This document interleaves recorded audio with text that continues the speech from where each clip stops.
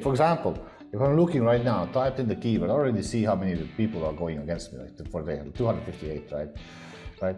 So what else? Now I need to find the best-selling product from this list, right? And I don't have any tools, right? So what do? First, obviously, I go to the top.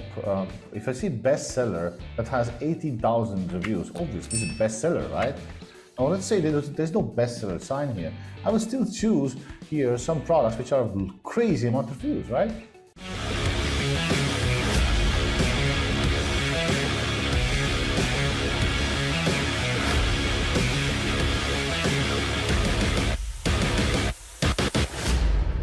And because these reviews is my goal, this is my money in my pocket if I read them, right? This is my plan, right?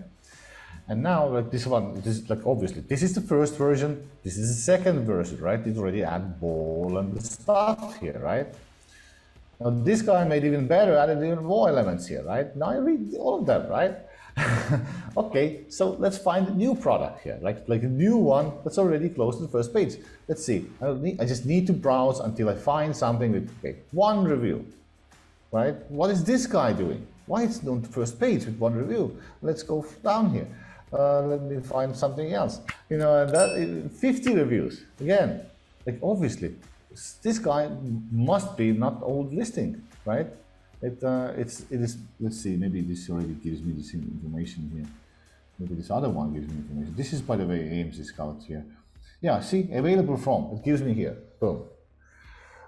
This is new listing from May. No, this is September. Sorry. This is September listing. 50 reviews. 48 of September or May, something like this. And again, like they added more elements here. Obviously, this seller is more advanced. Like they already understand the market better. So again, I read these people. So see, one bestseller again, new one here, not new one here, 11,000 actually. I would maybe this is tennis nets. This is different keyword actually it's showing here. So again, super simple to find new seller, 27 reviews. Again, this one is actually like August, right? And then again, I look at these new products, what they've done different. And so you see, you don't need any tools. There's no need any tools. I can even see the demand from this team, because demand can be just open when you open listings, or you just install these different Amazon extensions that will show you this stuff here, these boxes here, that already show you the what is this bestseller rank.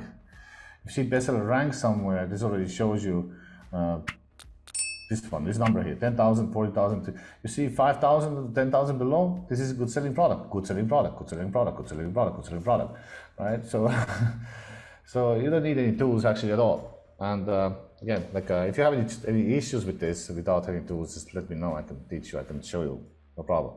It really depends on how saturated it is. I mean, remember I told you there's the rainforest, right? So there's so many things in the main image. But for me, let's say if you're a beginner, like below 200 people is already good. Below 300 is already good. But already more than 500 people against you, well, you need to just do your blueprint and see yourself how confident you feel.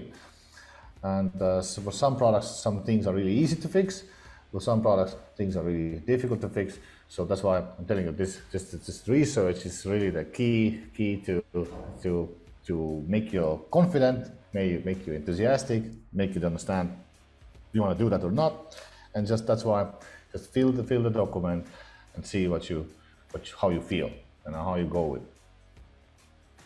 Because the document and these numbers on the spreadsheet, they will tell you the truth. Now guys, imagine if you read that stuff a little bit and then write it down. What kind of competitive advantage it can give you? Imagine how much certainty this blueprint gives you. Because now when you go to the store or go to supplier or go anywhere to release anything on that particular keyword or market, you know what's problem on the market, right? You know exactly what's going on there, right? You're not going like, oh, I don't know what type of product I want to sell there. No, you already seen the new versions, the old versions. You know what needs to be added to the product, what needs to be fixed with the product. You know what the problems are with the product. You read all of them. And that gives you actually enthusiasm to start that Amazon business. And you know, how can you not succeed if you're literally creating the evolution? Like that's the key to the sales in Amazon world. You know, does it make any sense, guys?